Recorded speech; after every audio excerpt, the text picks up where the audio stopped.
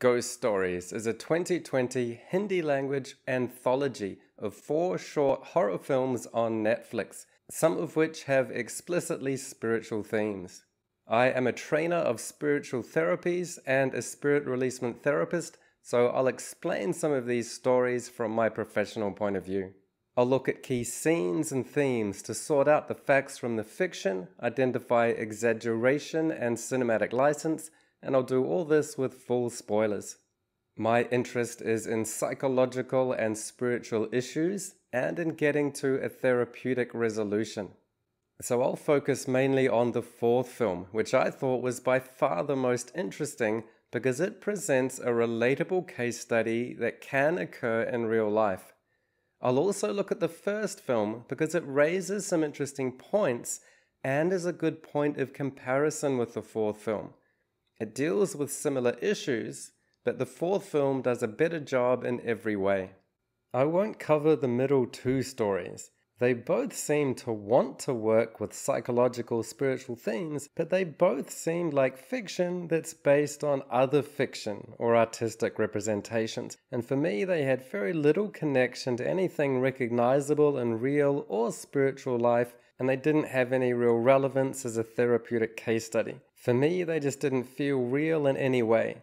The 2nd film felt like an art school student's dream sequence, and the 3rd film just felt like a zombie video game. The key idea of the remaining 2 ghost stories is that the spirit of a deceased person remains connected to the earth plane and interacts with the living. Now, in spirit releasement therapy, I don't use the term ghosts, and I make a distinction between 2 types of entities. So, firstly, spirits. When anyone dies, their spirit leaves their body and they transition. The spirit for a time can connect and observe the earth plane on its way to finding the light and moving fully into the spiritual plane.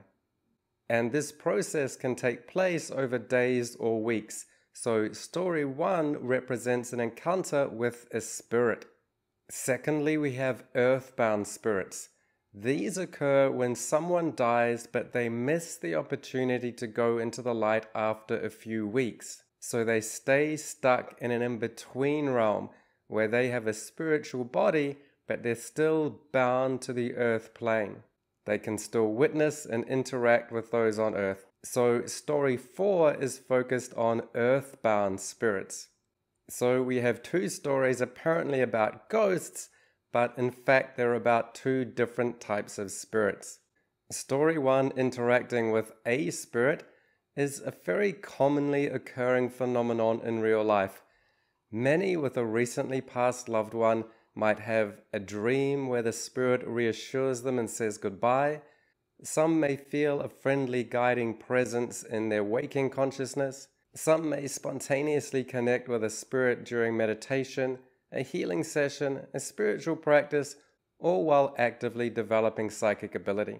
So in spirit releasement therapy, we work with this natural ability many people have to communicate spiritually. But it's only when spirits become earthbound spirits that can create some issues and then require a therapeutic solution. In story 1, a young nurse who's needy in her relationship tends to an old lady who's been neglected by her son. We discover the old lady passed away a few days ago, and the young woman is seeing her spirit. The old woman died in another part of the house, and her spirit appears to make sure that her body is found. Now, for me, these characters were one-dimensional, with little meaningful relationship between them. I found this less of a horror story and more of some routine post-death administration. The only problem to solve was for the old lady to get a burial. The relation to and impact on the nurse's life was incidental. In real life, I'd expect this story to be more about a genuine relationship between the mother and son. In real life, I'd expect the mother could visit her son in a dream or connect with his spiritual energy and give him a feeling of things not being right. He may never realize why, but this could motivate him to check and discover her body. Now, perhaps she tried, but he was too self-involved, distracted, or blocked it out. If this is the case, then that's a form of resolution in itself. She gave him a chance to be conscious and perform a positive karmic act, but he, the son, couldn't do it. So she could realize this, forgive him, and then let go and go into the light. In real life, once a person leaves their body, they have an option to go into a loving, wise light and reunite with loved ones from this life or past lives as spiritual energies. This is the preferred and most common option, so very few souls would have any motivation to stay attached to their old, discarded, now deceased body, or to be around people that don't care for them, like the neglectful son or the nurse who doesn't know her or have any connection to her. The spirit of the old lady has much better options. So for me, this story hardly needs a therapeutic resolution. There's a naturally occurring one that's available to her, and in real life I'd expect her to take that option, to reunite with her loved ones and the spiritual plane in the light. It may be nice to have her body found and have a funeral, so it can make sense she has an interest in seeing her body discovered to get some resolution, to help her complete that unfinished business and let go. But really it's hardly worth sticking around for, and she'd most likely be happy to move on. In real life, I'd find it surprising if she could instead connect with this nurse in her full waking consciousness who has no interest in spirits and no personal connection to her, and this nurse is highly self-involved and preoccupied. The idea that the old woman could connect and project a perfect visual image that can appear to be physically moved is fiction. It's a gross exaggeration that is using every inch of cinematic license. In real life, we perceive an earthbound spirit through the sixth sense, which we can only represent and approximate through the five senses. In cinema, this means mainly the visual sense. In real life, it's like a combination with an emphasis on feeling or knowing. The nurse might have felt drawn for reasons she couldn't articulate to the kitchen. Instead, she's terrified for herself and follows a creepy, pure visual to discover the body. I'm just not a fan of spirits being portrayed as visual beings with a physical presence, especially with seriously physical events like giving the spirit an injection or picking her up off the floor. You could argue it was a spirit-induced hallucination, but for me it's a weak argument and still a major exaggeration. As far as the film goes, this wasn't an incidental detail, but the whole setup of the story. The payoff it leads to is a spiritually, minimally relevant detail of finding her body. It likely would have been found anyway, and the old lady had better people and spirits to connect with and better places to go into the light rather than dragging the nurse into the kitchen. For me, there was little in the way of horror or real spiritual principles being illustrated. In the end, I was happy that Granny could finally go into the light, so that she and we could finally get out of this story. For me, the fourth story was by far the best. It had the best developed characters, with genuine connections and recognizable grounded psychology and spiritual principles. This makes it a relatable case study that has many features that I would actually see in real life. And the spiritual principles it illustrates are accurate and interesting in many ways. The story opens with the house, which has an epic presence and is a character in itself. We see through Ira's eyes as she enters Drew's household. Things seem normal on the surface, just a touch off when Drew's devotion to his grandmother who passed away 20 years earlier extends to asking her for permission to marry Ira and talking to her as if she's alive. As viewers, we get the space to debate with Ira and her fun friend if it's basically sweet and can be accepted, or if it's just creepy and too weird, so she better get out of there. They're fun, real type people, and they're making important life decisions, so there are stakes. It's aesthetically pleasing, it looks good, and it's no less scary because it's not all monochrome. The normality makes the creepy moments all the more jarring. It feels more real, not a dismissible art school dream sequence or a zombie video game.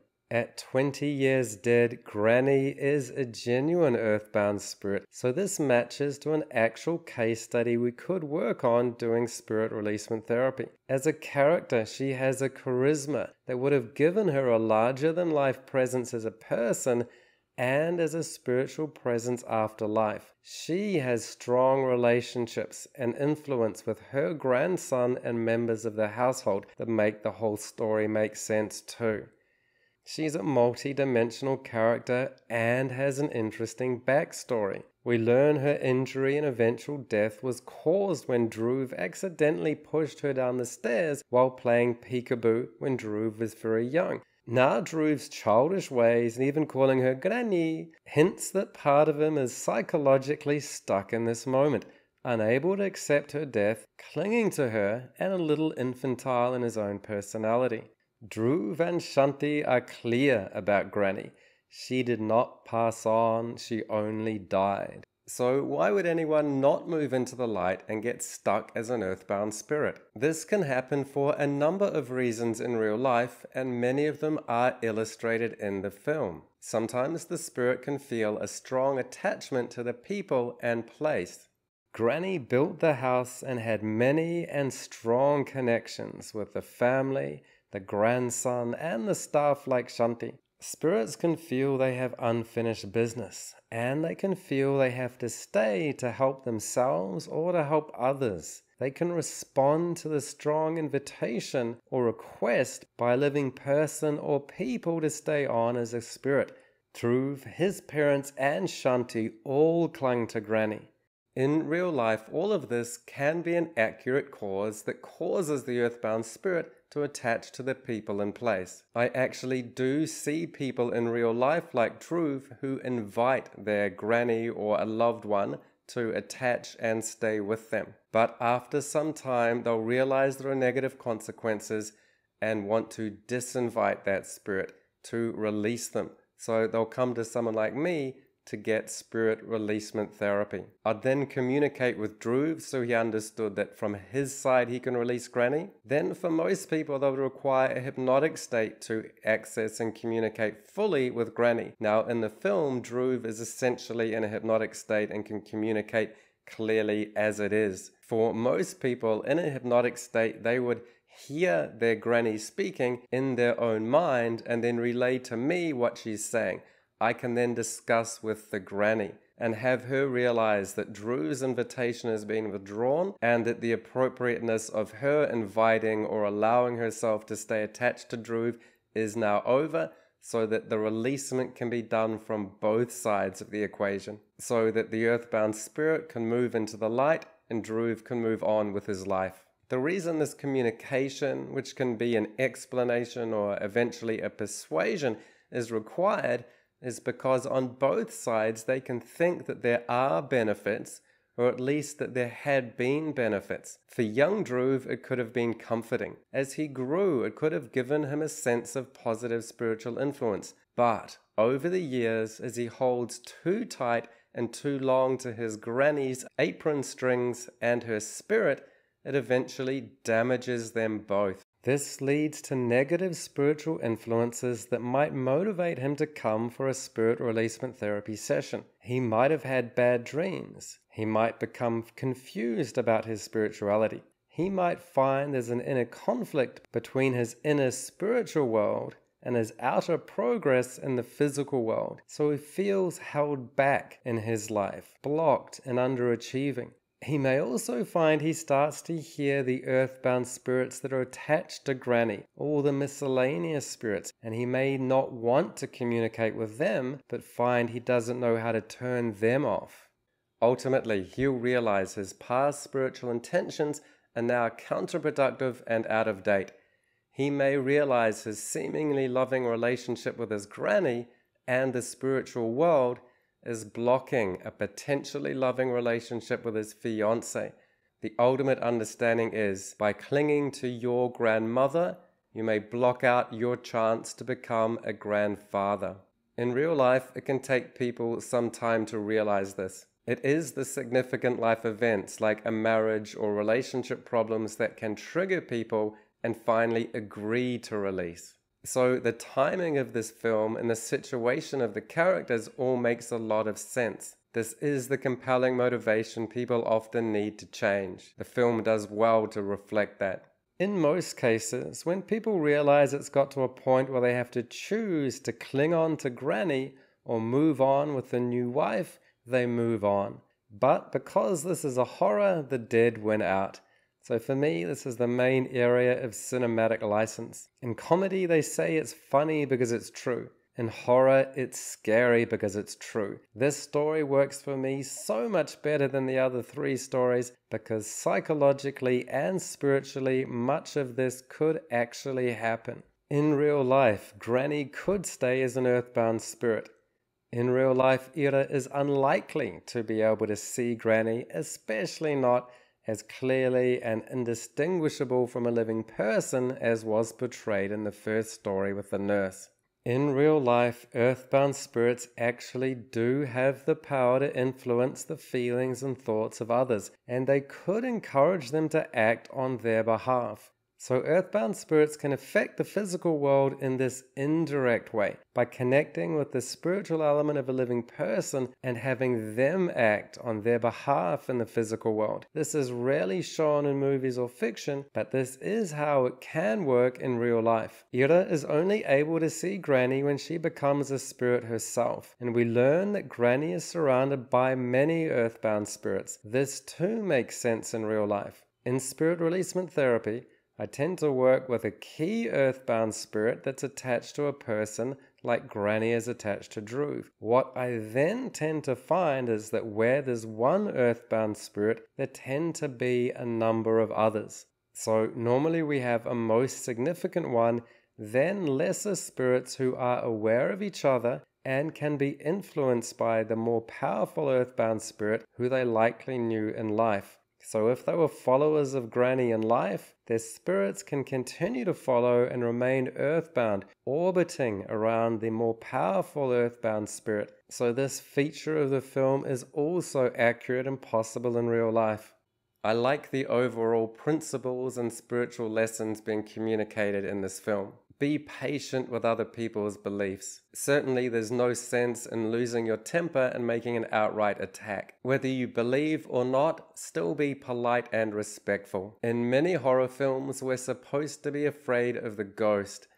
In this film, it can imply that we should be more afraid of our own anger, our own fear, our own mental limitations, our own unchecked emotions and outbursts. These have danger too for us karmically, as a soul, and as a whole healthy being. Now, in real life, no ghost will ever kill us, but deeply insulting the beliefs of the living can be dangerous. Ira used a technique of cursing, confronting, and attacking, and that didn't work too well. Yet the response is still a bit of an exaggeration and a cinematic device that leads us into the horror movies genre of the scary bad ending. In real life, a story like this could very easily have a happy ending by using the principles of spirit releasement therapy, that instead of confronting, a compassionate, that instead of not understanding, gather information and insights from all sides, work with other people's beliefs, and guide everybody to a conclusion that is best for everybody, which means a therapeutic resolution so that the earthbound spirits can rest in peace and the humans can live in peace. So tell me in the comments, did you resonate with the energy or the stories in Ghost Stories? Have you seen, felt, or talked with earthbound spirits in life or during a spirit releasement or spiritual therapy healing session? Are you a spiritual healer who works with people and have case studies from your own clients? So in the comments, you can share any of your stories that can relate to any of the stories portrayed in these films. If you've got any questions about some of the concepts or principles I raised or anything I omitted, feel free to ask me in the comments and we can discuss below. If you found this video too entertaining, check out my educational videos on YouTube or at my website, the Past Life Awakening Institute.